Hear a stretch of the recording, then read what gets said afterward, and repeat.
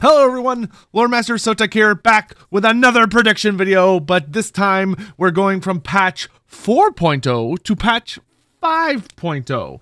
So we are jumping from the Shadows of Change and all of the Tzeentchian goodness to the Thrones of Decay, which is the Nurgle themed DLC that also features the Empire and the Dwarfs. So this video should not be as long as the last one, because I feel like for the last one I spent a lot of time kind of like laying the groundwork. So make sure you watch that video before you watch this one, because I'm not going to focus on a lot of the things I already touched on there. So we're just going to jump straight into what is basically showed on the Steam page for 5.0 and see if we can maybe suss out some details, because there are some very slight hints.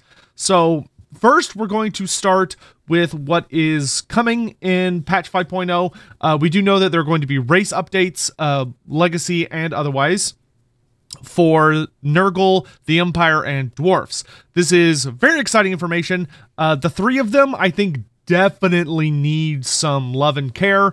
Nurgle in particular, especially Monogod Nurgle. I think Festus is probably fine, but Kugoth is... Yeah, the Nurgle tech tree was designed very bizarrely, in that I understand why they did what they did, where they pigeonholed it too hard, where Kugoth's tech tree was very heavily designed explicitly around his start position in the Realm of Chaos campaign, which was not a great decision in retrospect. Obviously, you want to have... much more broad tech trees, because if anything changes, such as your start position, all of a sudden your tech tree sucks. And that is the case for Kugoth, is that his tech tree does not make any sense. In Immortal Empires, a significant amount of it is dedicated to specific terrain types that he is nowhere near. Granted, it's not as bad now as it was, because at least now in Immortal Empires, you can sail up to the River Ruin and take the sea lane that takes you all the way up into the, I think it's the Sea of Claws, and with that, you're able to set up in, a proper situation.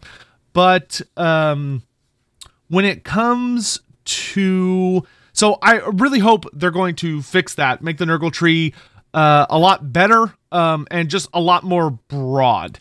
You really need to get rid of the techs, or very heavily revamp the techs that are designed around specific terrain types. That should not be a feature, because it's too restrictive. It causes too many problems. So with that in mind, that's kind of the big thing I'm expecting with Nurgle. I also would really like to see them introduce a way for Nurgle to reliably get walls. I still feel very strongly that Nurgle should have the Bretonia treatment, where if a minor settlement reaches level 3, it basically turns into like a nice, it gets solid garrisoned, as opposed to being like all the other races that actually require garrison buildings. Granted, I feel like I could do a video just talking about garrisons, because the garrisons are obviously trash right now in Total War Warhammer 3. They are super terrible and need some pretty serious revamps, but that's neither here nor there. As far as like the rest of Nurgle stuff goes, I think Nurgle's honestly like fine. It still has a lot of really cool things. They just need to, make various edits where they need to just keep things moving nicely. But I am very, very excited for the future of Nurgle. As far as the Empire goes, when looking at reworks, I still feel that the Empire could have its tech tree further expanded. They have a grossly simplified tech tree. It is probably one of the simplest in the game. It's not a bad tech tree. It's just very, very small, which is weird for a culture that's as developed as the Empire. So I would love to see them flesh it out significantly more than it currently is. I think you could add at least 10 or 20 techs, and that would help a lot to just kind of further allow for longer term play, especially when looking at Immortal Empires. But the big thing for me is Balthazar Gelt. The longer we've kind of gone with the Empire, initially when they released the Electric Count system, it was great. Where you you pick your own little Electric Counts and do all this stuff. But it kind of feels weird now where the only two characters that still play with the Electric Count system are Karl Franz and Balthazar Gelt. And Gelt really doesn't feel like he should be involved with it. I personally feel that Gelt would make a lot more sense if he had his own unique Colleges of Magic system that is similar to the Electric Count system, but is about him trying to gather the colleges together and unify them under himself as the Grand, or the Supreme Patriarch. Like, let Karl Franz have the Electric Count system. I think that suits him very, very nicely. I still think it should also be kind of vaguely opened up to Vlad von Karstein. That way there's one other character that participates in it, and you kind of have a versus system of Vlad, you know, the vampire emperor versus Karl Franz, the true emperor. And that allows for some really interesting play. Also, if they one day, please, hopefully, give us a playable Boris Todbringer, I think Boris Todbringer should also be able to use that system as well. That would just make sense. So that would be like a really nice little selection of characters. However, for Balthazar Gelt, I really think it should be the Colleges of Magic. Granted, I think that is very reliant on what comes in this DLC. We need Wizard Lords. We need Wizard Lords, but we'll get to that when we get to the proper prediction portion as far as like new units and stuff. But I really think that's all the Empire really needs as far as like rework stuff goes. And then last but certainly not least, the Dwarfs. The Dwarfs are doing pretty well. I think continuing to expand on the runic system is good. Like, the Dwarfs honestly feel in a pretty good place for me right now. I really like being able to forge items, be able to forge runes, break items down. I think for Dwarfs, I would really like to see more effort done on sieges, making siege warfare for Dwarfs feel maybe a bit more unique. And a bit more like Dwarfs are kind of the true masters of defending themselves. I also think there could be some fun stuff done as far as maybe focusing on the underway, the roads that go underneath the ground and connect the various holds, maybe playing into that somehow by like allowing you, if you establish like defensive or military alliance with other dwarf holds, or you own those other dwarf holds, maybe being able to like have a campaign feature that revolves around like, you know, clearing the underway between them. So like that, maybe if they had like a much more selective, not caravan system, but something kind of similar where you could be like sending out like groups that clear those paths, and if you eventually get them all the way opened up, maybe that allows you to get like significant buffs, like permanent buffs, as when you establish those routes open, you become better defended against sieges, more materials are flowing between them. So like, hey, if you establish that opening with Karak Azul, you have permanent buffs to all of your melee infantry units because they have access to Karak Azul iron smithing and ironworking and runic weapons. But if you get like that trade route open or an underway route open with Zufbar, you get significant buffs to your black powder units and your war machine, stuff like that. Though I will say, I think for me, the biggest thing I want with the Dwarfs is more landmark buildings. Of all the races in the game with landmarks, the Dwarfs, to me, feel like the most lacking. Every major hold should have a landmark building. And the fact they haven't done that is pretty disappointing, frankly. And it's something that I think needs to be addressed and should not be hard to address. Zufbar, Barakvar, Kerakirn, Keraknorn, and I think the rest of them, I want to say Karak Azul has one, but I'm not 100% sure. But like every major hold should absolutely have a dwarf landmark building. The Dwarfs should revolve around the concept of reclaiming all of the major holds and reestablishing the Karazankor. I would probably even go so far as to say that Red Eye Mountain should have one, as well as oh gosh, brain fart. Black Crag. Maybe Ekrend as well. Yeah, definitely Ekrend as well. But like dwarves, you should be very heavily rewarded for conquering the Karazankor. But I think the tech tree is great. I don't like I don't really think it needs to be expanded. It's plenty big. Like, just continue like making sure all the techs are worth it. But other than that, I think they're in a really good place.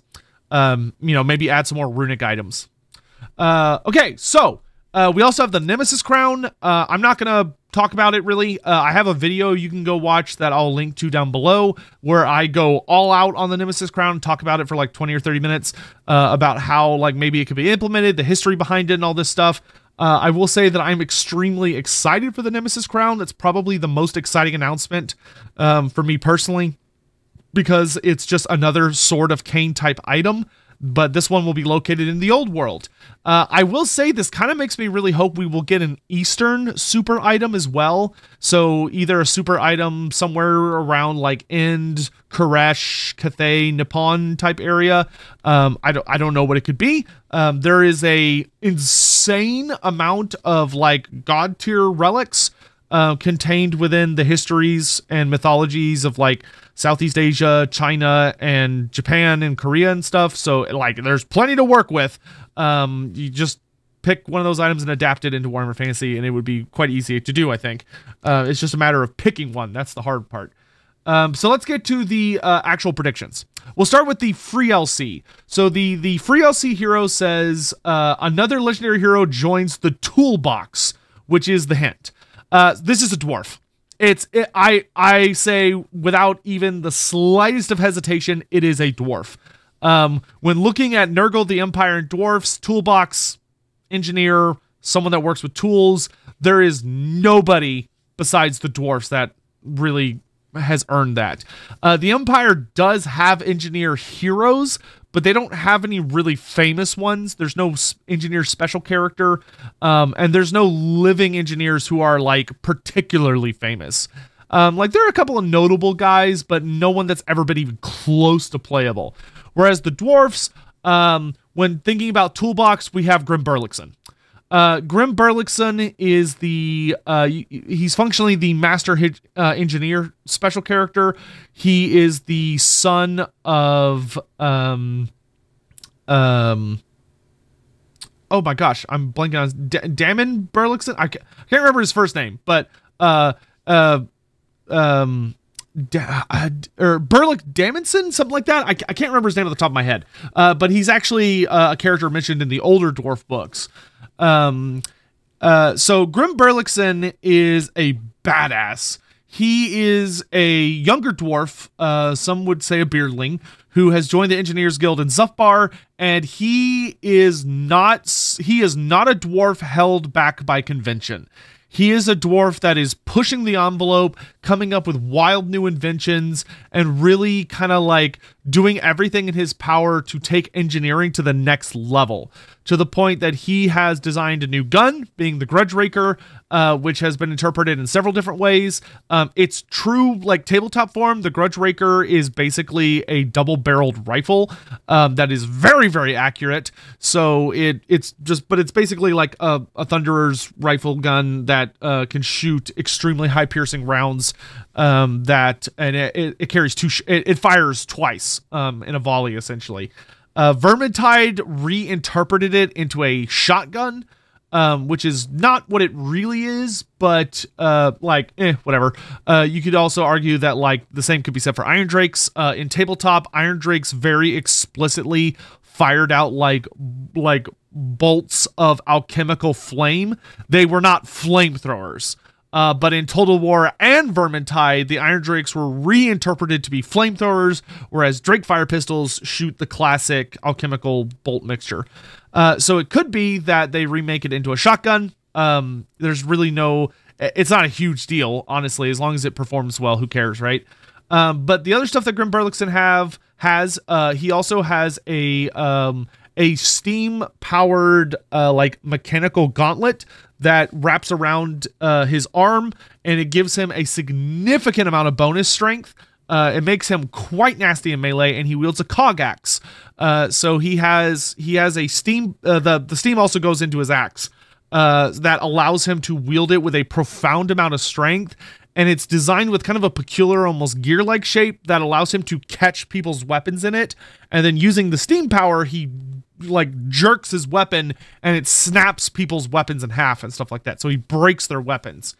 But he's a very, very badass character, should provide a lot of buffs to various shooting units or war machines that are nearby. I think he'll make a fantastic legendary hero. I would be shocked if it's not Grim Berlichson. To me, that feels like such an obvious pick. The only other character it could be, in my opinion, is Malachi Mackeson, who I talked about yesterday a little bit, as far as like the free hero we're going to be getting at the end of this month, being May. Malachi Mackeson is also a famous engineer dwarf, though he is also a slayer. So he's like the big slayer dwarf. Malachi Mackeson is a bit of a weird character. I think he'd do fine as legendary hero. He's very on par with like Gotrek Felix and Ulrika. So as far as like just a free LC bonus, he would make a lot of sense, to be honest. So it could be, it's either Grim or Malachi, but it's one of the two. I think that's beyond question. So getting into the actual DLC itself, since I'm already talking about dwarfs, let's start with the dwarfs. So for the dwarfs, I feel very strongly the dwarfs have 2 solid DLCs worth of content missing. So there's a lot of things that could be in this DLC, because I honestly think the dwarfs need this and one more.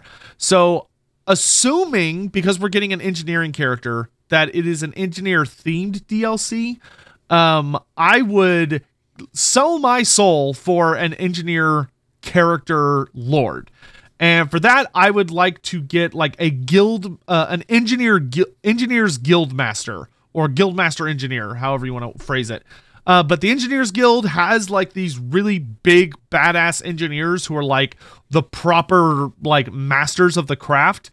And I think they would make excellent lord choices, giving the dwarfs like a lord who maybe wields some kind of gun, like maybe they have a pistol in one hand and like some kind of axe or hammer in the other hand, or they wield maybe like a Drakefire pistol, so they shoot like a bolt of fire or something. But I really think we need more melee shooting hybrid lords, because they're such a unique dynamic that we don't get to see as much.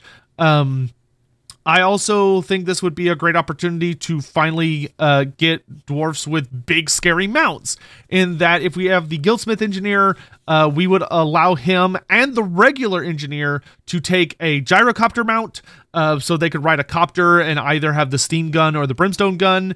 Maybe like at the lowest level they get a steam gun, and then if they upgrade it they can go to a brimstone gun, and then if they get to a high enough level they can go all the way up to a gyro bomber.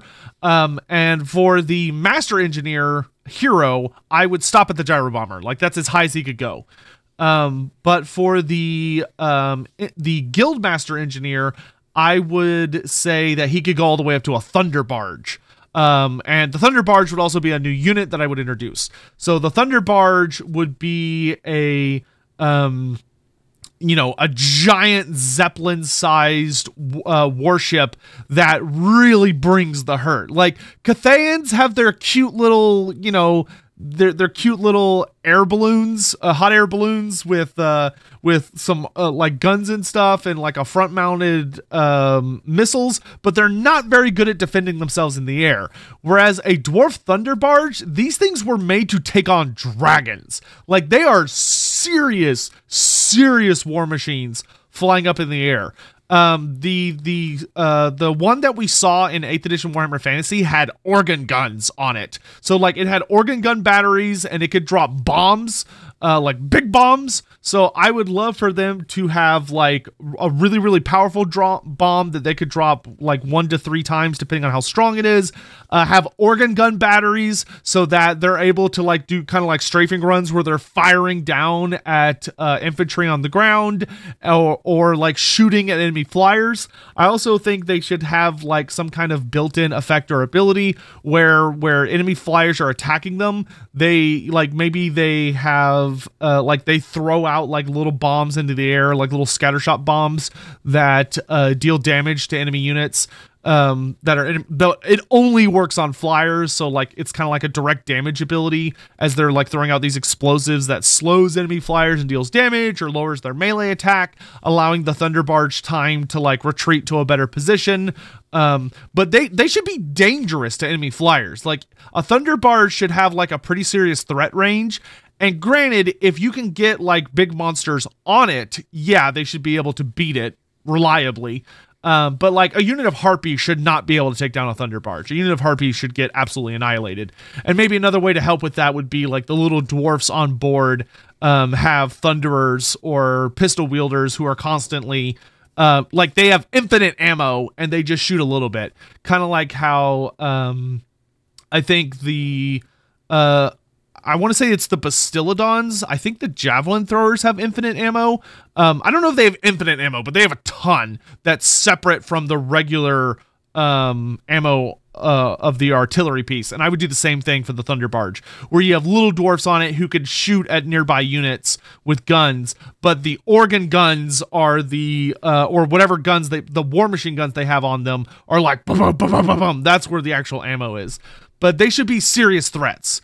And provide all sorts of like fun buffs and stuff. But that has to be the big unit the dwarfs get. The Thunder Barge, I think, has been like the most requested big bad unit that we have yet to see in the game. As far as what's beyond that, if it's going to be engineering themed, if we're going to get a new hero, I would really like to see the Rune Priestess of Valea. I think the Rune Priestess would be an amazing opportunity. We would finally get a lady dwarf in the game. She could provide healing. She could provide all sorts of like fun little buffs because the Rune Priestess, Rune Priests / Rune Priestesses use very different rune magic from a runesmith. Runesmiths are they are smiths that take the winds of magic and forge them into runes. And then if they go into the battlefields, they're able to take runes that have magic built into them and unleash, and like they take the winds of magic that are swirling around the battlefield, put it into the rune, and then strike it, and it unleashes the magic in a particular form, which is what like the actual rune spells you're seeing are. Rune priests tend to carry staves or staffs that have runes already pre-carved into them and are constantly gathering in the winds of magic, and they unleash these by calling out certain words or slamming into the ground or whatever, and they unleash very different kinds of runes. We actually see a rune priest in the Skarsnik novel who uses healing powers. He is able to channel magic through his rune staff, and he uses it to literally heal dwarfs that are dying and restore them to good health. He's able to use it to like blow apart a wall and some other stuff. So having a rune priestess who's more of a support character, but she's more about like warding and healing as opposed to like combat buffs we see with the regular runesmiths, I think would be excellent. And it would provide dwarfs with like a regular healer without having to always call upon Felix. Though I think a rune priestess should be more designed around like unit healing, not as much character healing, but however they interpret it would be fine. I don't think it'd be that overpowered as long as the price for her is decent, but I think she could have some very, very cool powers, and it would just be cool to see a lady dwarf on the battlefield. Back to units. I already talked about the Thunder Barge. With engineering, I also think miners with steam drills would be really cool. Steam drills are said to be these like really powerful two-handed weapons that are used to cleave through like just the hardest of rock. I kind of envisage them as something sort of similar to the Skaven warp grinders. Where like except for instead of it being two Skaven carrying around a drill together as a weapon team, you have individual dwarves carrying these large drills, probably kind of like I'm not sure exactly what they would look like. I don't even remember if we ever had a tabletop model for them. Hopefully, maybe the editor or Skeleton can edit an image up if he finds an image of one. But they were significantly powerful. They counted as great weapons and were a little stronger still. Also, steam drills allowed miners to have some really fun deployment rules. So I think it'd be nice for the steam drill to grant Vanguard to the unit that has it, but maybe also they have like stock at the beginning of the battle, but it only lasts for like 30 seconds or until the enemy sees them for the first time, and then it goes away forever. So like they have a unique form of stock that represents them burrowing beneath the ground and beneath the rock, and they come up somewhere on the battlefield, and the enemy doesn't know they're there yet until they're revealed, because that could actually allow dwarves to have a melee stealth vanguard unit, which would be very unique for them because the dwarves don't have anything like that right now. And I don't think that would be too bad at all. You know, they'd still be infantry, so it's not like they'd be super fast, but it could allow for some really interesting shenanigans for dwarf players that they normally don't have access to.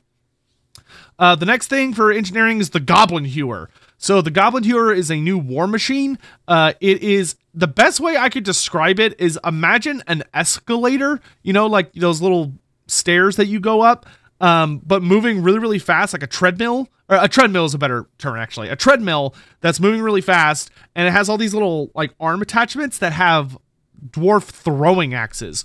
So like it moves so fast that it's hurling just tons of these dwarven throwing axes at enemies in front of it. And it's called the Goblin Hewer because it shot so many munitions at such a deadly speed that it would just obliterate ranks of goblins. I have actually been on the receiving end of a Goblin Hewer in tabletop, and I will tell you, it was brutal.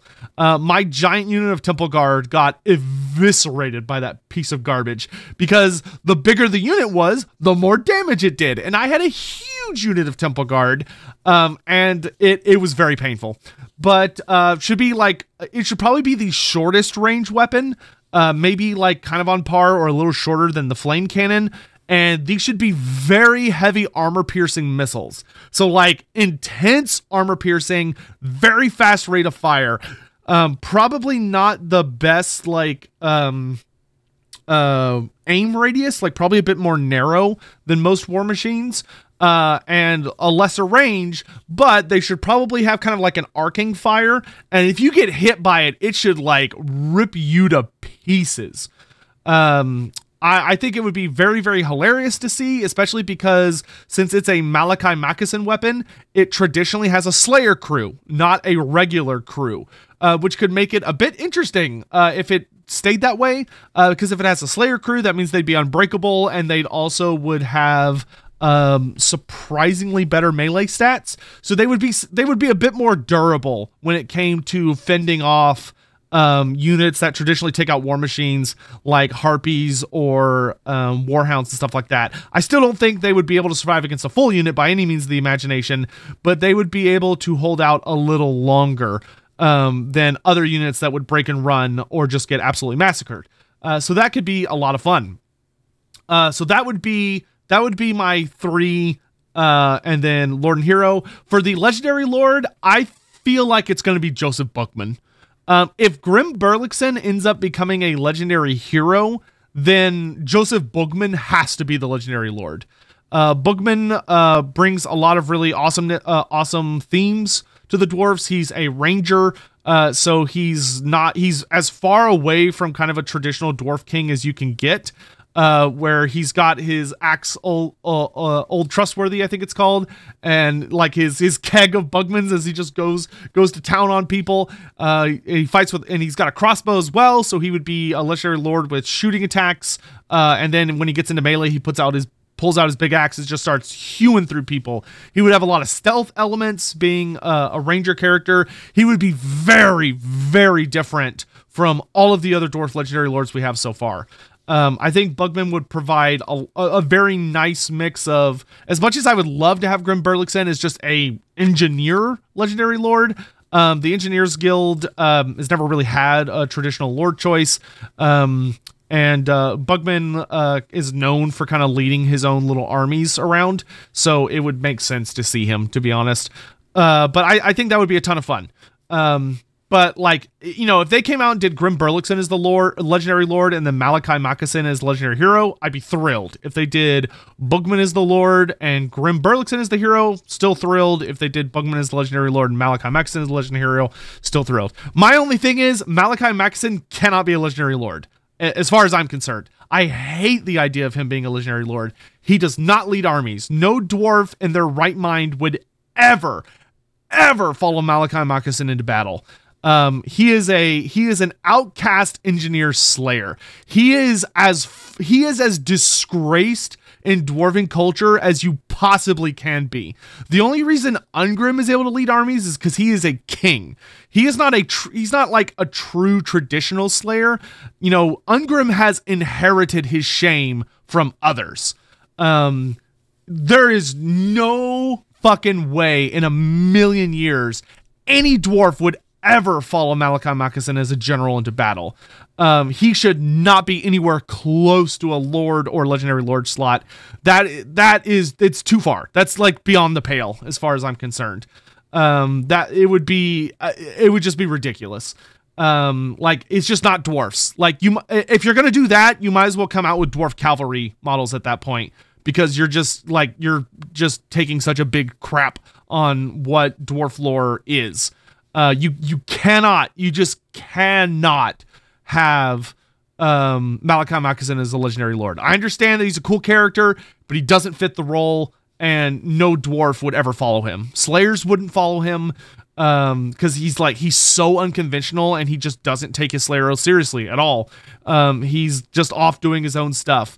I think he can work absolutely as a legendary hero. I think he could even work as a regiment of renown, where you just have the Spirit of Grugni, his thunder barge, or his Zeppelin thing, and it's just the Regiment of Renown version of the thunder barge, and it's just that it's Malachi Moccasin's ship, and he's in it.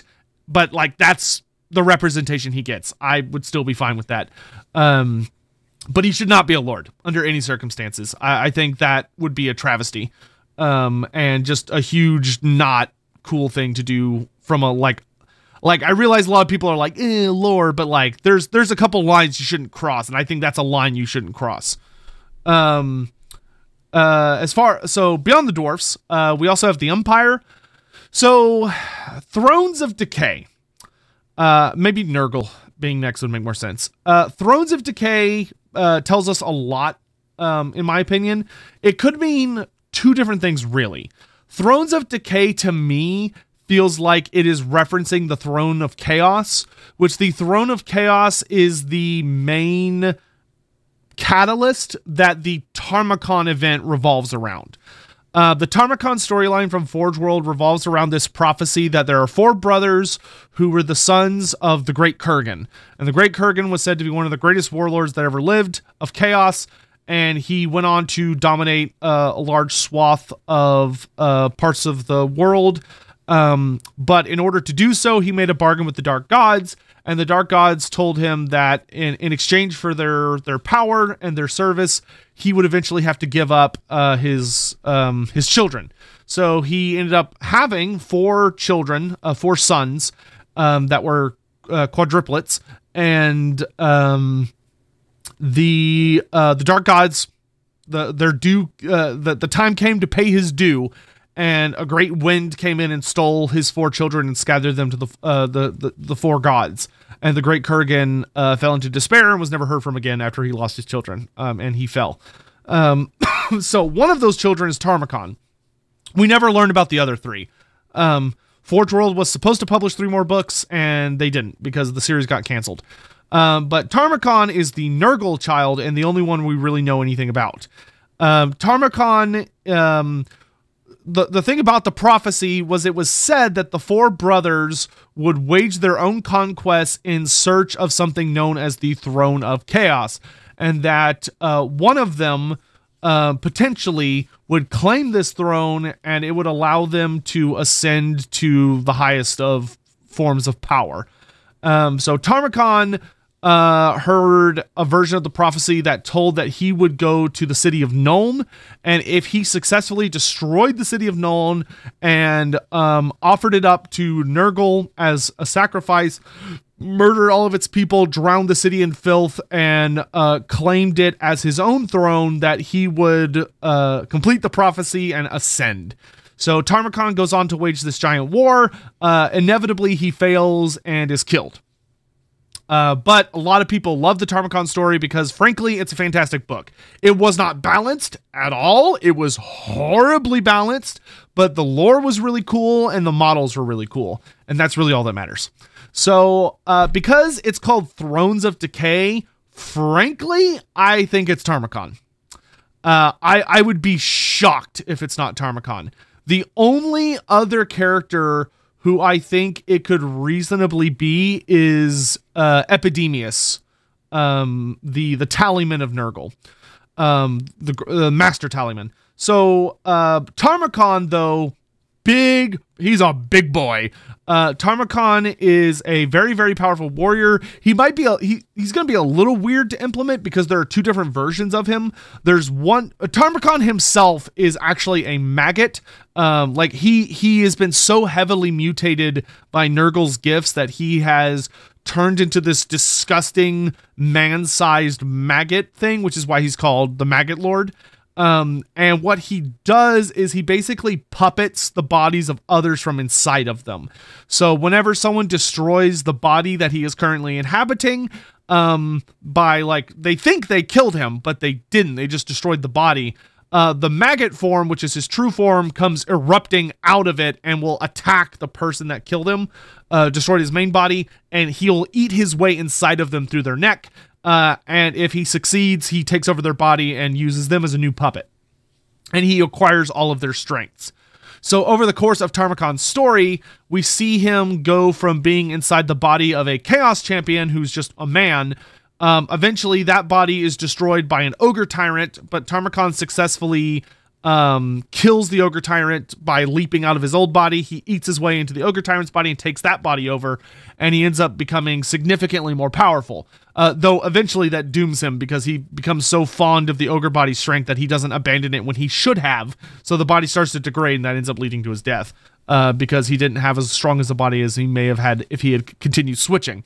That being said, I suspect he will show up in both forms somehow. Maybe there will be some kind of toggle you're able to select on the campaign map where you can decide whether he's in a human body or an ogre body. And depending on which body you go in, he gets different buffs and debuffs. So like if he's in the human-sized body, he counts as small. Maybe he's faster, or maybe he has like better melee stats as far as like melee defense and like avoiding damage is concerned. He's also obviously not going to be vulnerable to anti-large stuff. He's less of a target for shooting. But if you put him in the ogre body, like he's a bigger target, he hits harder. Maybe his like, but a lot of his like melee defense and melee attack might not be as high. But he has like significantly higher weapon strength. He has higher movement. So, you know, have trade-offs. He also has a mount, which is the dragon, the Toad Dragon Bubelos. The Toad Dragon Bubelos is one of the largest motherfuckers in Warhammer Fantasy. He's kind of on par with the Dreadsaurian. I imagine he would be a big boy. But Bubelos the Toad Dragon is the largest of his kind and is a nightmare creature. So he would make for a very, very fun legendary lord. The other option is Epidemius. Epidemius rides on a literal throne. He's carried on a palanquin of Nurgle, and Epidemius is the herald legendary character for Nurgle. So just like you have, you know, we talked about yesterday, the blue scribes being kind of like the super herald version of a herald of Tzeentch. Epidemius is the super version of a herald of Nurgle. And he is a very fat and obese and nasty one-headed plague bearer, Herald of Nurgle, who rides on a palanquin, and he is the tally master. So his job is that he literally rides around on his throne, keeping track of all the different diseases that are taking place around the world, most notably on battlefields. So when he attends a battle, he is constantly taking notes about all of the diseases that are present on the battlefield and the effects they're having on people, and he's constantly counting and making notes. And what's notable about him is that he is the most surly of Nurgle's demons. In fantasy, he is not a funny guy, where a lot of the other Nurgle characters are jolly and like giggling and laughing and having a great time. He is not. He is all business. tallying Nurgle's diseases is a full-time job. It is very, very difficult and time-consuming, and he doesn't fuck around. His Nurglings are even said to be extremely quiet, because if they make too much noise, he kills them. He just squashes them. So his Nurglings are said to almost be like depressed and very like fearful and quiet, because they fear Epidemius's wrath. And he is a scowling, angry demon, which is kind of unusual for Nurgle's lot. But I think a lot of fun could be had with him. He's a pretty powerful caster in his own right. And his big thing is he buffs the living fuck out of Plague Bearers. He was, if you could get him going in tabletop, he was terrifying, because basically the more kills that the demons of Nurgle were able to unleash, the more diseases that he tallied, the more he like generates power of plague and draws the winds of magic to himself and earns grandfather's love and appreciation, which leads to just incredible amounts of power, and it makes the Plague Bearers stronger and stronger and stronger until they just become unstoppable. So honestly, having him on the battlefield as a character who is able to just I would probably have him have that like kind of the Mortis Engine rule, or actually more accurately a Chaos War Shrine, where he has a area of effect, and anytime someone dies within an area of effect, he builds up a tally, and as he builds up more tallies, he gives map-wide buffs to all, it could just be Plague Bearers, it might also just be allies, but if he got going, he should be a nightmare character. Because what I would do to really make him separate from the War Shrine is not only are his buffs significantly better than the War Shrine buffs, but he applies them map wide instead of only like in a 35 or 55 meter radius, which could make him truly terrifying. So those, I think, are your only really two realistic options for Thrones of Decay, is either Tamarkon or Epidemius. There are a ridiculous amount of other Nurgle characters, but those are the two that I'm expecting. As for Legendary Hero, if it ends up being a Nurgle character, if we get Tamarkon, it's going to be Kazrik the Befouled. It has to be Kazrik the Befouled. Kazrik is Tamarkon's lieutenant, one of his generals, and he's the leader of the Rot Knights. So he is a really big, scary, powerful Nurgle warrior of chaos that rides on this horrible diseased lizard-like creature called a Rot Beast, which is a unique mount to Nurgle and is very super scary and awful, which we'll talk a little bit more in a minute. If it's not Tamarkon, which I think it is, to be honest, if it's Epidemius, I feel like, I don't know, like, I still would go for Kazrik. I'm not really sure who else I would really peg for a Legendary Heroes slot, to be honest, for Nurgle. So I don't think I'm going to bother. As for the new units, because I'm feeling pretty confident it's Tamarkon, I think we're going to get Rot Beast Knights. To me, that feels like an easy add. You got Skull Crushers being the ultimate Khornate Cavalry. You've got the Doom Knights being the ultimate Tzeentch Cavalry on discs. So I think that the Rot Beast Knights are going to be the ultimate Nurgle Cavalry. Available to both Mono God Nurgle and Warriors of Chaos, and they will be probably super badass, poison attacks, very, very tanky, Mark of Nurgle, some other nasty disease effect, and just super bitchin', as one might say.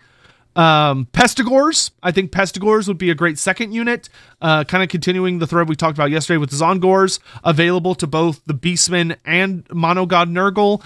An elite unit that brings a lot of tankiness to the board. Maybe they wield, you know, big, great weapons, and have like weird disease effects. Like I could see like a really cool effect where they have like a constant rust effect on the people around them. So they cause maybe like melee attack and armor to be reduced as people's weapons and armor rust if they get too close. That could be kind of a cool effect, but you know, poison attacks, all that stuff. For the final unit, kind of a tricky one.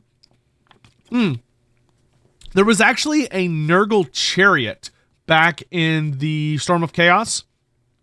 The Nurgle Chariot, hold on, I've actually grabbed my Storm of Chaos book over here, if I can find it. There it is. I believe it's in this book. I think that could make for a really fun new unit. Because they had all the different yes, the Chariots of Nurgle. Because there were things. Well, I mean, they could do Plague Riders, which Plague Riders were rode around on Plague Bearers mounted on Demon Beasts of Nurgle. But I feel like Plague Rot, the Rot Beast Knights kind of already cover that. And we also have Pox Riders of Nurgle, so I feel like that's already covered. So I would do a Chariot of Nurgle, which Chariots of Nurgle are said to be 2 Plague Bearers that are pulled by Demon Beasts of Nurgle. So perhaps it could be 2 Plague Bearers pulled on a chariot pulled by Plague Toads or a Rot Beast. But that'd be something different. It could give like a Demon Chariot to Mono God Nurgle, which could be pretty fun, and be, you know, have a lot of like different weird effects. I'm trying to see, I'm trying to see if it came with any unique abilities compared to the other stuff. Let's see. Just poison attacks, cloud of flies. It was a large target, so it was actually big. So it was a big fat chariot. Cool. So that could be really fun. More of kind of a monstrous chariot. So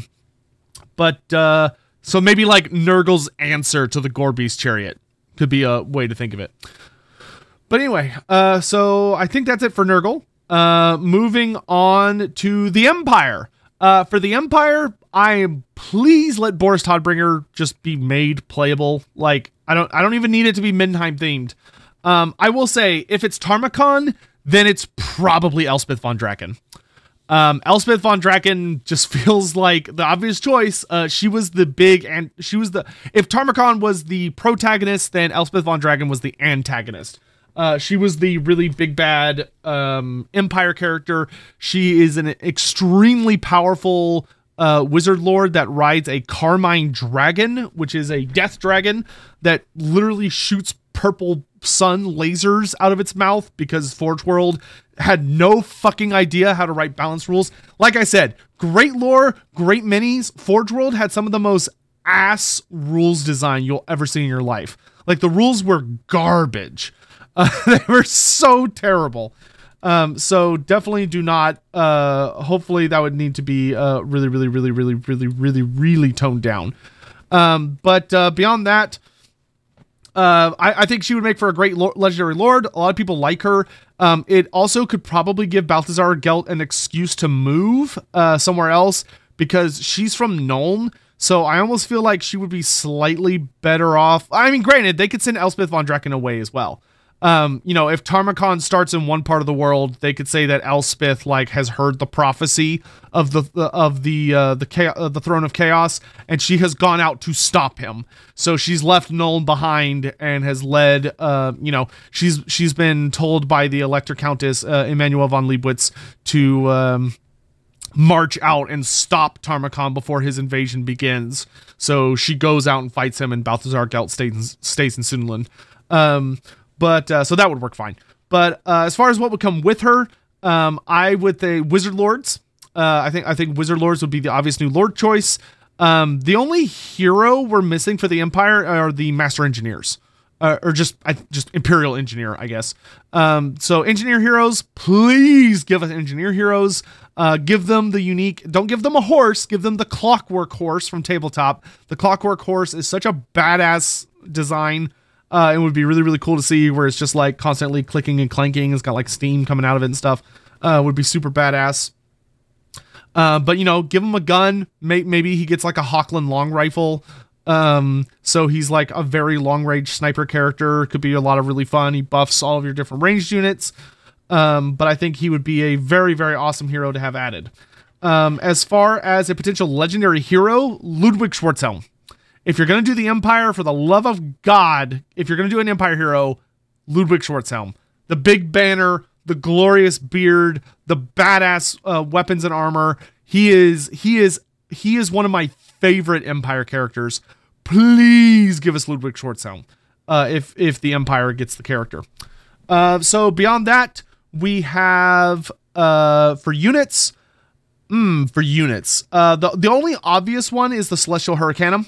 The Celestial Hurricanum is the Lore of Heavens version of the Luminarch of Hysh, but instead of being a giant laser beam, it's like the planetary orrery. So it's got like all the little planets revolving around each other and stuff, and it unleashes the powers of the heavens. So it can call down comets, lightning bolts, rain, blasts of wind and stuff. So I would give it a series of bound spells. I would probably give it like a 1-cast use of Comet, and like 2 or 3 uses of Urian's Thunderbolt. Very similar to it's very, very similar, to be honest, to the Whooshing War Compass of Grand Cathay.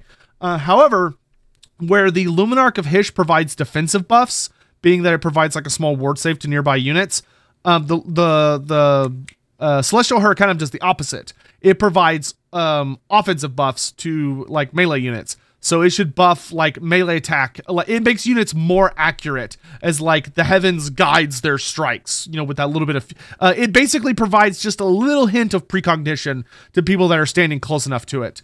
So it allows them to aim more carefully or like know what their opponents are going to do just a little bit, enough that they can react to it. So I think that would be super duper fun. So beyond that, really from that point forward, a new Knightly Order I think would be very well received. So maybe the Knights Panther or Knights of the White Wolf. I think Knights of the White Wolf would do better with a Middenheim themed DLC or a Midland themed DLC, which I do think we will get one day. Though I don't think this is the DLC we're going to get it. I think this is going to be Elspeth, not Middenheim. Though it could be Middenheim, it could be that the legendary lord is R. Ulrich, Emir Valgir, and he's showing up with a bunch of Middenheim units, and that the throne of Decay is the city of Middenheim itself, maybe being attacked by Epidemius. Totally possible. So I think the Celestial Hurricanum we're getting regardless. I think the Engineer Hero is the best option regardless. If it's a Middenheim themed DLC, I would probably like to see Warrior Priests of Ulrich, and or Grand Masters. So like a Grand Master Lord. Grand Masters are the heads of the Knightly Orders. So seeing like where the Empire General is more about support buffs and has like kind of an melee profile, but can like ride a griffin and provide a lot of different roles on the battlefield. Grand Master, their highest tier mount would either be a demigriff or a griffin, but they should be able to ride a demigriff. And they should be very heavily armored, super badass combat stats. None of that middling combat stats. No, we're talking plate, full plate, and just a badass in melee, but don't provide nearly as good of like general support. Are also significantly more expensive to field, and are really only able to buff like other knight units. They aren't really able to do much for your like state troops. So beyond that, I would say so Elspeth von Draken, Wizard Lords, Master Engineer Hero, and Celestial Hurricanum. Knights Panther I think would make the most sense. So Knights Panther Knightly Order, because if anybody would ride out to go face the forces of Tarmacon, journey out to face the forces of chaos, regardless of how far afield, it's the Knights Panther. They live for that shit. And then the last unit really could be anything. I think Hochland Long Rifles would be really badass. Like a unit of sniper range. So kind of not like Jezzail's, but kind of like Jezzail's. Like I don't know if you've ever seen a Hochland Long Rifle, but they're big guns. So seeing like these humans with like really, really, really big guns from far away, just being like, pa-pa! I also could go for Foot Knights. Like the Foot Reichsguard could be really, really cool. So some kind of elite foot soldier that are not great swords, but maybe have a more defensive leaning could be fun. Really, if they're not eventually going to do Middenheim, which would make me super sad, because I really feel like they could have their own DLC. Then White Wolves of Ulrich, the Knightly Order would be really nice. So they're knights that don't wear helmets. They just don't wear helmets. It's against their strictures. So they don't wear helmets. They have wolf pelts and they carry cavalry hammers. So they have big two-handed hammers. They're going around going and smashing people. So like super heavy armor piercing. Whereas Knights Panther wear very elaborate helmets and have like lances and shields, and they're more like elite cavalry with probably much more of an anti-large focus. Like they're very big on taking on monsters and chaos creatures, and they love hunting down big baddies. So I think knights with more of an anti-large leaning could be fun. That still have like really solid high melee attack, melee defense, armor, reasonable speed, but have like enough numbers where they're significantly different from demigryphs with halberds, especially because they still have shields, so they're better against missile weapons. So yeah, if it ends up being Mindenheim, then probably our Ulrich, Legendary Lord, he brings out like, you know, the instead of a Warrior Priest of Sigmar, we get Warrior Priest of Ulrich, where he has like Ulrican prayers. For a hero, either the Warrior Priest of Ulrich or the Engineer, and for the Lord for that DLC, maybe Grandmasters. Legendary hero for the Empire, regardless of who they end up going with. Give me Ludwig Schwarzhelm. Boris Todbringer finally made playable would be great, please. And then Celestial Hurricanum, Knights Panther, and or White Wolves of Ulrich. And then maybe like Hochland Long Rifle Infantry. So yeah, that's going to be it for my predictions on the Thrones of Decay. Please let me know what you think down below. Is there anything that I missed that you're like, oh, Sotek, how could you not have talked about this? Or is there anything that you think was a terrible call? Like you think I'm completely off base? Do you agree with everything I said? Let me know. Thank you all so much for watching, and I will be back tomorrow where we talk about patch 6.0, where we know virtually nothing other than Slaanesh. So I'll see you guys then for that one, which is going to be a real tinfoil hatty. And yeah, take care.